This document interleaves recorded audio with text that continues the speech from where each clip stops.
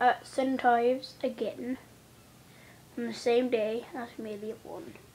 Today we're doing cloning with science.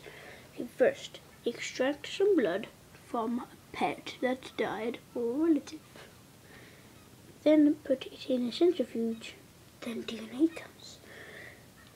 Get empty egg cell. Then inject it in. No. Do the X-ray thing that I showed you last time.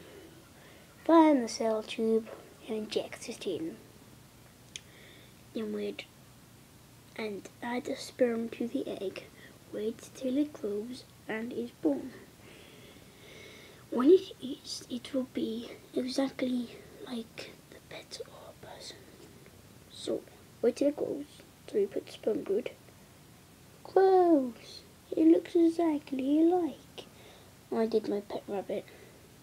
That I will bring back as soon as I send my letter off to the person who has one of these.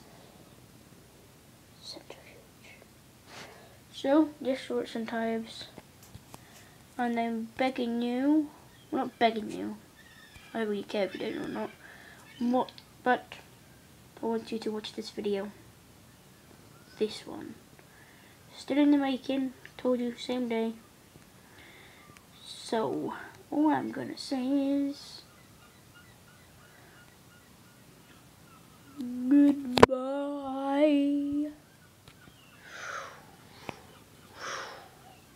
What the? It's cloned. The paper is being cloned.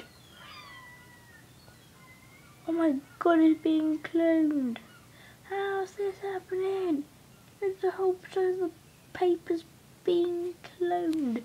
See, like, just my brother's dog, and look, it's being cloned.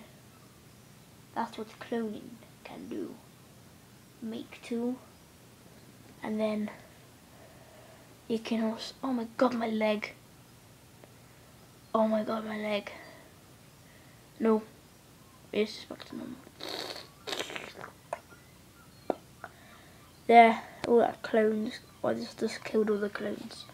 Goodbye.